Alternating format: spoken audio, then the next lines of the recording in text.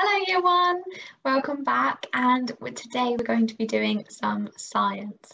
So hopefully you will have already watched the videos on what makes a mammal and what makes a reptile.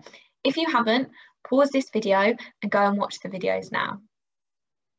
So right, now you're back or you've already watched them, we're going to look at mammals and reptiles. So if you have a look on my screen, I've got lots of different animals. I wonder if you can tell me whether they are mammals or reptiles and what animal they are. Have a pause and have a chat.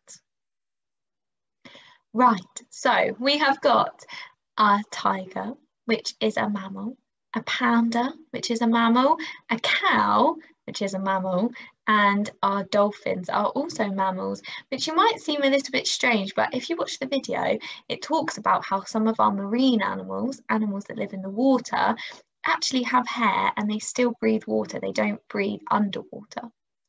We also have a bearded dragon, an iguana, and some other lizards, and a snake, and they are all reptiles. Now there's a couple of things that let us know whether animals are mammals or reptiles.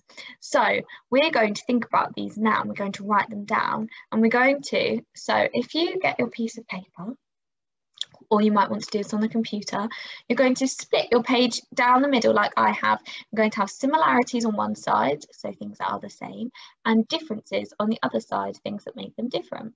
So I've already done some myself. I've written some sentences and you can write some sentences too. So I've said that they are both alive.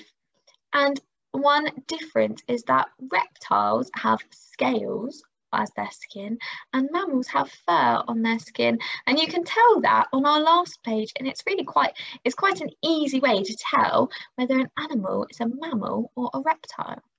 So let's write one sentence together.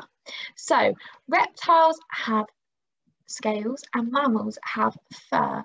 I'm going to think about something else that's a bit different about them.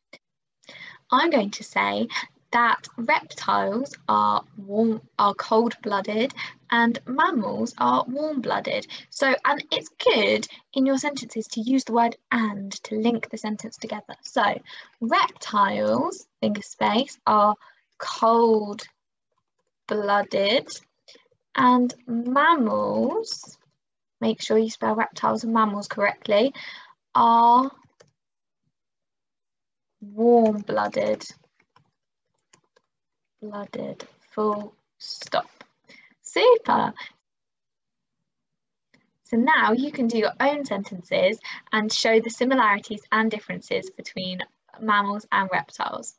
Make sure that you write in full sentences. Don't forget your finger spaces, your full stops, and your capital letters. Good luck, year one.